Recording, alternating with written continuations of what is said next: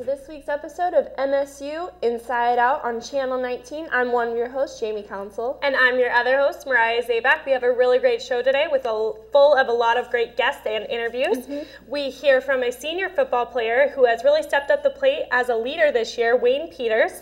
We also hear from another athlete from the women's hockey team. We haven't heard about a lot of women's hockey this year, so I'm looking forward to hearing about that.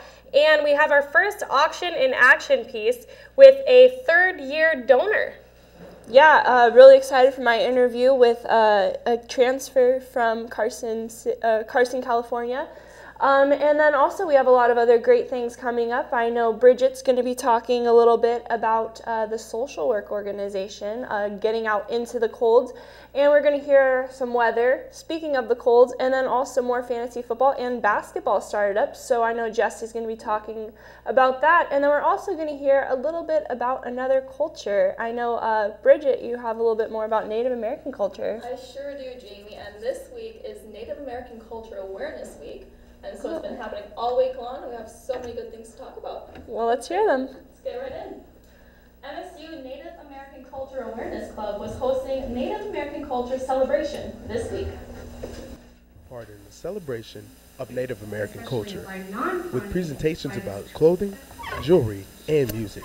One of the presenters, Jessica McCabe, has been involved with Native American culture since graduate school. My advisor at the time led me in this direction. She was telling me about her research, and then she asked if I would be interested in picking up where her research left off and look at Native American clothing makers from the 1940s to the present. She founded Beyond Buckskins, a website and clothing line inspired by historical and contemporary Native American culture.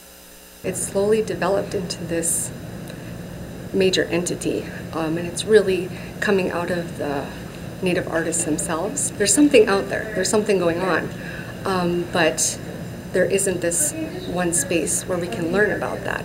And that was in 2005, and I've been researching and writing about Native American clothing makers since that time. The presentations were put together because the club wanted to raise awareness for Native culture.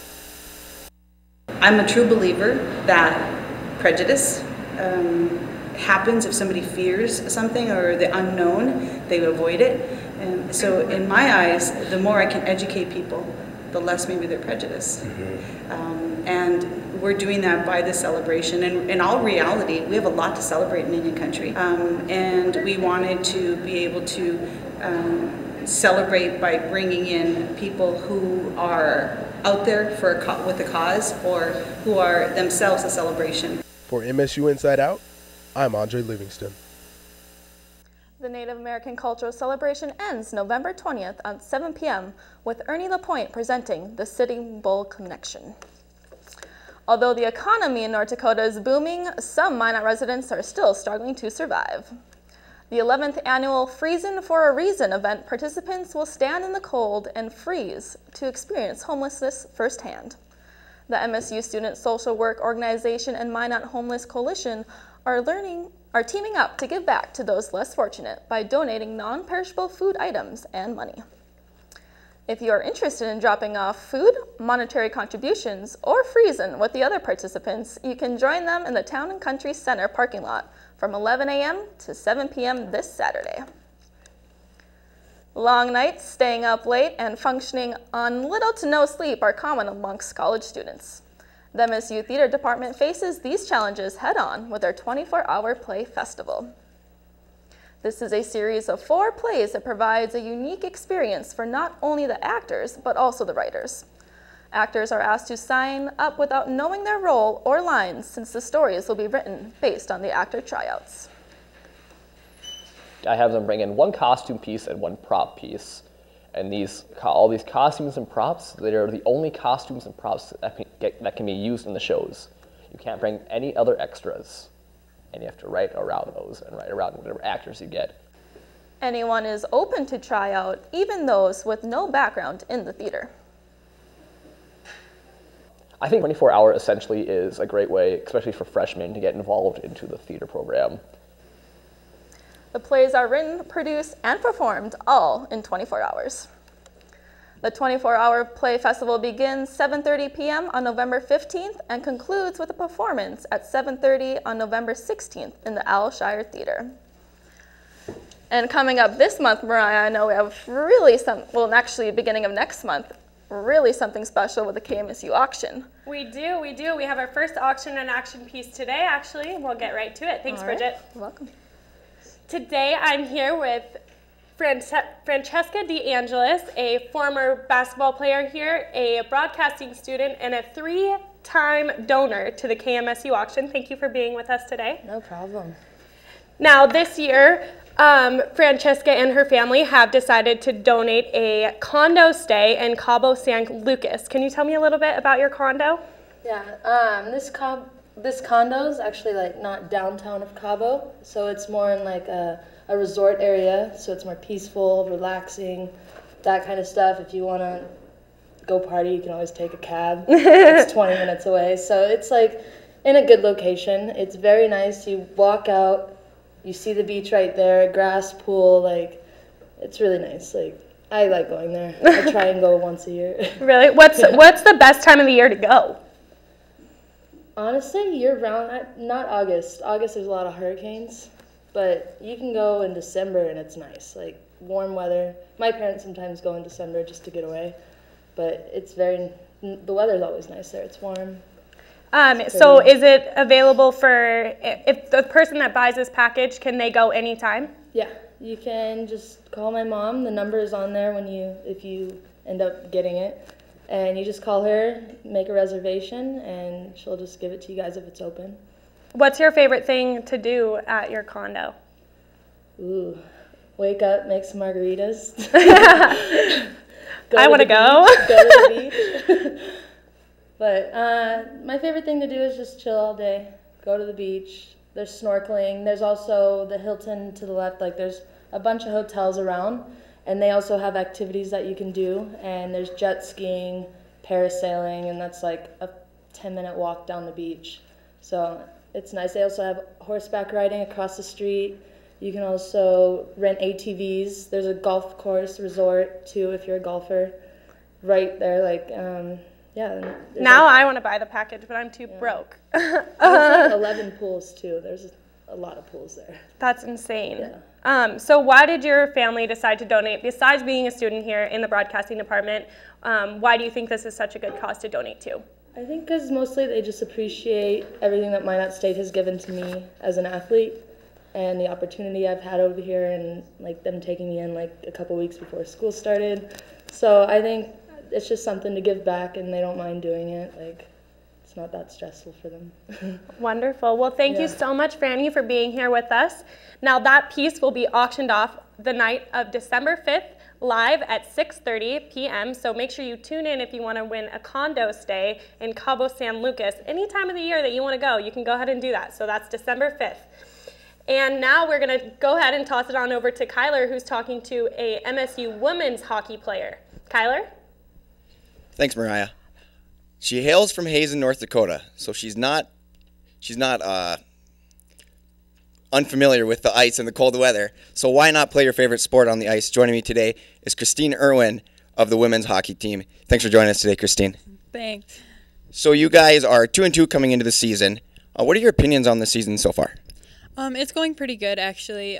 We started off with a loss to Duluth, which was not unexpected. Like, they do have a bigger ice. It's an Olympic-sized rink, so we got pretty tired out. But coming in and beating South Dakota State at our home rink was pretty awesome. And sweeping the weekend was just icing on the cake. So. Yeah, you come from Hazen. You were formerly a Bison. Yeah. Now you're going to Fargo this weekend to play the Bison. What are your thoughts on their team? Well, last year we lost to them, so we didn't make it to nationals. So this is kind of like a step up. If we beat them this weekend, it's just going to fire us up to have a good rest of our season. So. Okay, it's pretty well known that the men's team here is pretty elite. They won the national championship last year. Do you guys feel the pressure to step up and be an elite team as well? We do, but ours isn't so competitive as the boys are. Obviously, like, we only play people from the north. So ours is a little less competition, but we still are very, very competitive in where we play and who we play. So. Okay, what kind of work goes into being a women's hockey player? Well, there's a lot of work. We practice twice a week, and we practice for an hour. We skate a lot during practice. We work on a lot of passing, a lot of drills like that, and we are now working on like power play and penalty kill a lot during practice, so we can get better at that, so we can do better during games. What are your goals for the season? Our goals for the season, we have a better team this year than most years that we played. So our goal is to eventually make it to nationals. We had to add a game with Wisconsin this year because we didn't have enough games that counted towards nationals. So we added a game at the end of the season against Wisconsin. So that'll up us in the rankings because they're ranked pretty high. How many people do you have coming back this season? We have, I think we lost like 6 girls last season. So we have most of our starters from last season coming back. We have a lot of Minot High girls that came up from last year. They graduated last year. So we have a lot of Minot High natives. So A lot of hometown people, yeah. What's your major? My major is special education and elementary ed. Well, so you're a scholar athlete there. Yeah. Thanks for joining me today. And I can't skate. I can skate. I can't stop. So maybe you and Bridget one weekend can show me how to stop.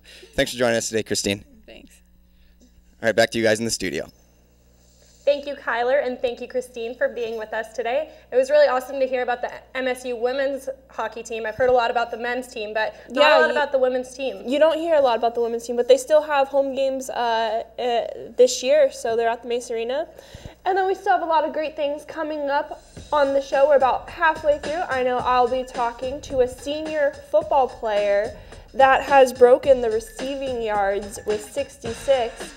We'll be hearing more about especially basketball, and get your fantasy picks ready. And then also Chris is going to tell us what to expect weather-wise coming up after the break. Thank you to our underwriters. Walmart. At Walmart, you can save money so you can live better. MSU Hockey Club, the 2013 ACHA Men's Division I National Champions. Visit us online at msubeaverhockey.com or on Facebook and Twitter. Western Pacific Crane and Equipment, the authorized dealer for Manitowoc, Grove, and National Crane. The Center for Extended Learning. Our mission is to provide flexible, accessible, and quality lifelong learning opportunities. All-American Trophies. Established in 1983, located on South Broadway for all your trophy and screen printing needs. The Pita Pit. Sandwiches, soup, and salad. Fresh thinking, healthy eating. Art Main. Women's clothing, accessories, and art supplies, located on Main Street. Midwest Oil Jobs. Brings employers, retailers, and other professionals from the Midwest under one roof to connect like-minded individuals. Creative Property Management. Over 45 years of experience in managing properties and helping tenants find the right home. MSU Athletic Department, NCAA Division II, promoting good character and a positive experience. Red Rising. MSU Red and Green, Minot State University's official student-run newspaper. Digital Office Center. Offices located in Minot and Bismarck. Provides the complete line of Xerox equipment, supplies, and services. Buffalo Wild Wings. Wings, beer, sports. Located on South Broadway across from Walmart. Be seen, be heard on the Alshire, Black Box, and Amphitheater stages. MSU Theater, where we tell the world's stories. MSU Art Department. Stimulating creativity campus-wide by providing exhibitions and art events. Fiancé Bridal, located downtown Minot, and now you can shop online. NDAD, help for people with disabilities and health challenges.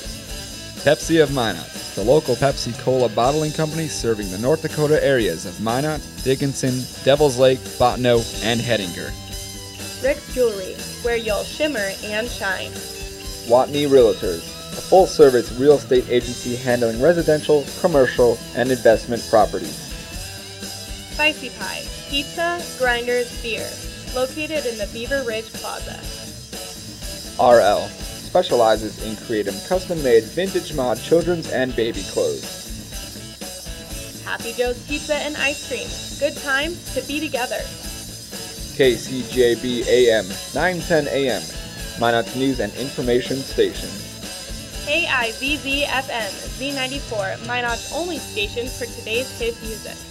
97 Kicks FM, today's hot new country. KZPR FM, Minot's rock station, 105.3 The Fog. KMXA FM, Minot's best music mix, Mix 99.9. SOS Image, improving the health and self-esteem of every client. Grizzlies, the place for wood-fried food, friends, and family.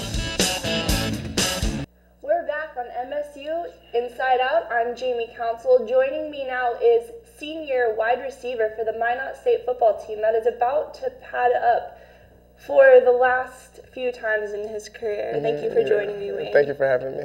So Wayne Peters broke the total amount of rushing receptions with 66. That's really high. I know it's you only had 39 last year. Yeah. So how is it this being your last year? Because you're a transfer, so this is your second year in Minot. So what's your experience in Minot been like? I think my experience in Minot has been actually very good. Like when I first got here, I didn't really know that many people.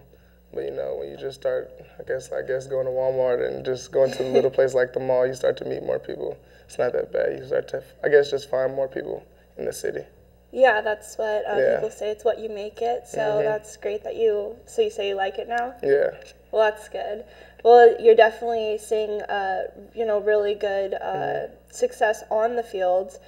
With, like I said, you broke the amount of receptions. You have 736 yards so far for this season. And you're also a business management major. So looking past football, what do you want to do with that? Well, I picked business major because right now I'm not going to say I'm undecided, but I figure with the business major it gives me an opportunity to get, more variety of jobs. So when I go back home to California and I start my actual job searching, make the process a lot easier. Yeah, especially in California with the job market.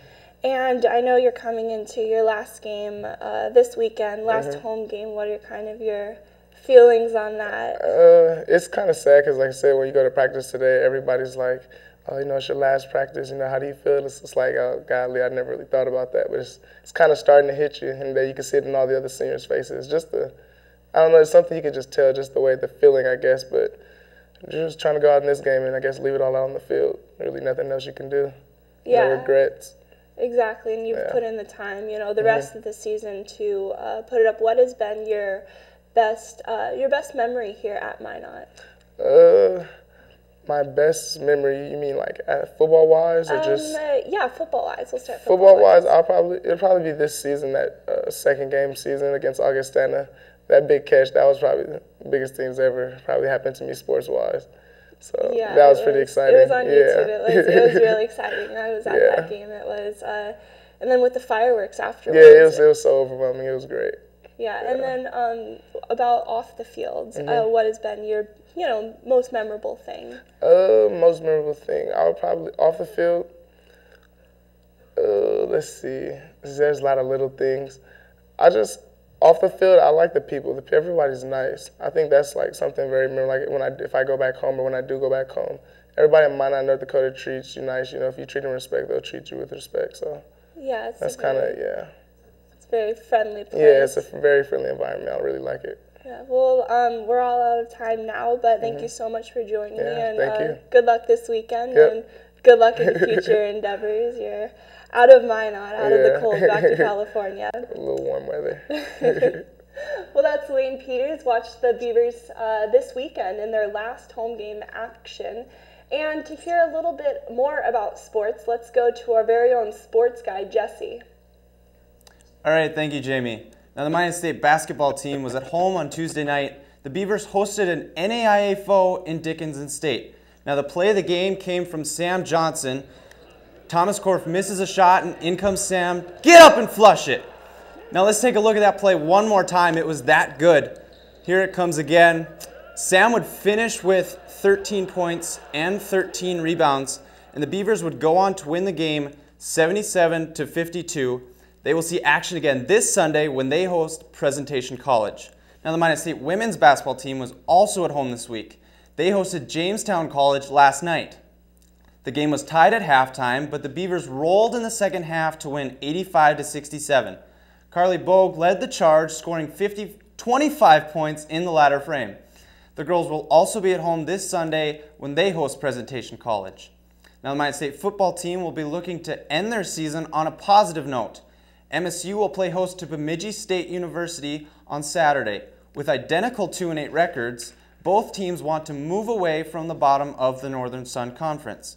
Now, kickoff will be at 1:30 at Herb Parker Stadium.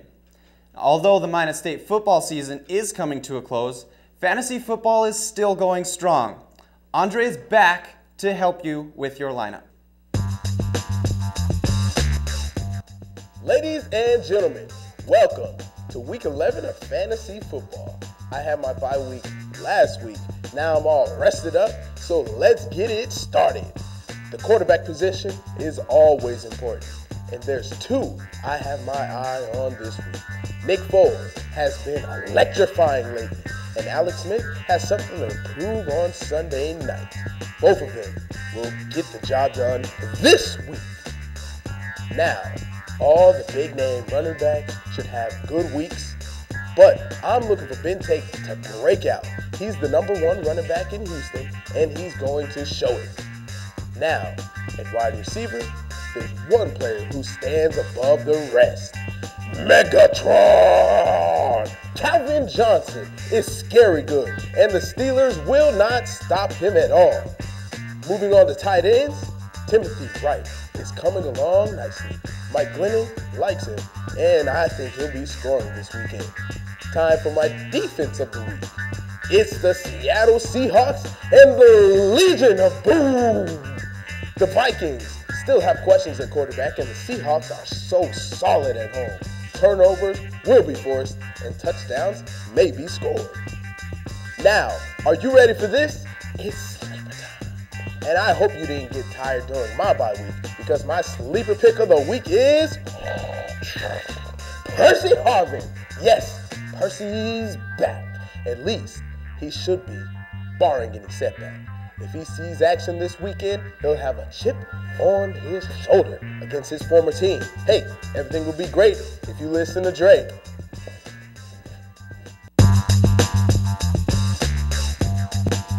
There you have it. Andre Livingston making your fantasy a reality.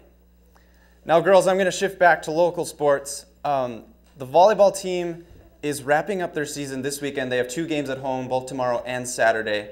And Mariah, I guess you're announcing both. I guess both of those games you just told me. Yes, I am announcing those games. Thank you, Jesse, so much. Boom goes the dynamite. Talking about volleyball, they do have 2 home games this weekend.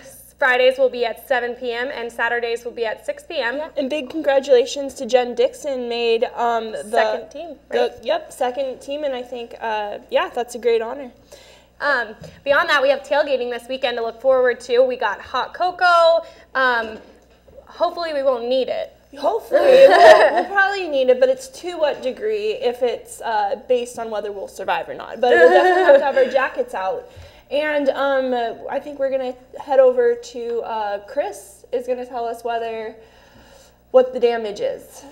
All right, let's go over and check out the damage. All right. Thanks, Chris. Okay. You'll see that we have, right now, it's 45 degrees. It feels like 42, so that's nothing too bad. We still have that 7:50 in the morning sunrise, and that it's already dark right now, isn't it? Continuing on, tonight we have about the mid-30s, late upper 20s. Again, this isn't too much to expect, or this is about what we expected about this time of year. So nothing exciting, nothing great, so that's always a good thing when it comes to weather.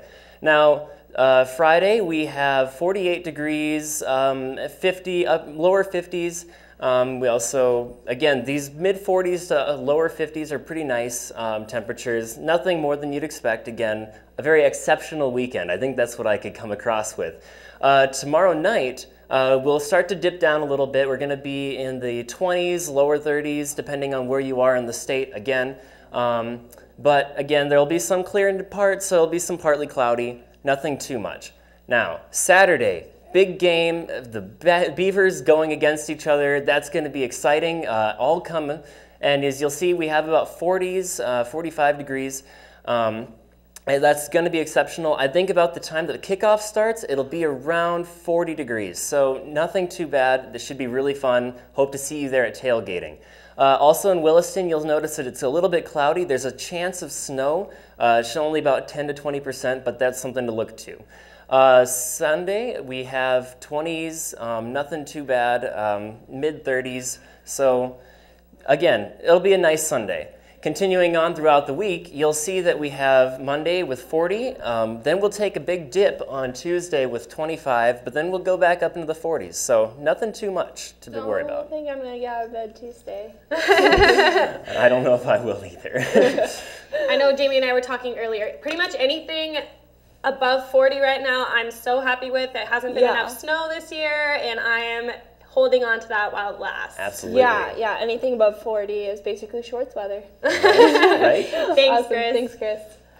Well, that's a great look at weather, and I just hope that it lasts. I mean, it's nothing to complain about. Yeah, well, we know we have to bundle up this weekend, but we won't have to bring out our heated blankets just yet. Yeah, it won't be freezing for a reason, which is a great thing that the social work program has done for years now to raise awareness in the social work program. Yeah, it's their 11th annual event. They're raising funds for the homeless. I heard a fact today, and I'm not sure if it's true or not, but there's more homeless in Minot than in Minnesota, which is insane. Really? Like the entire state of Minnesota.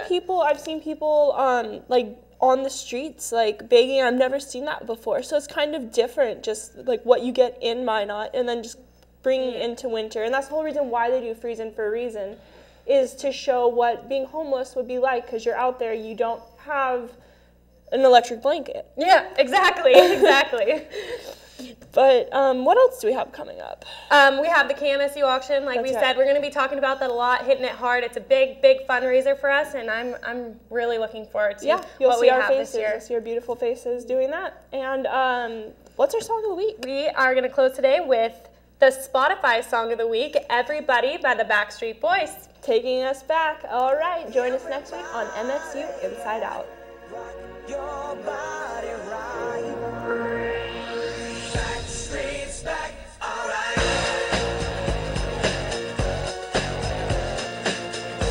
Hey, now, oh my God, we're back again. Brothers, sisters, everybody say.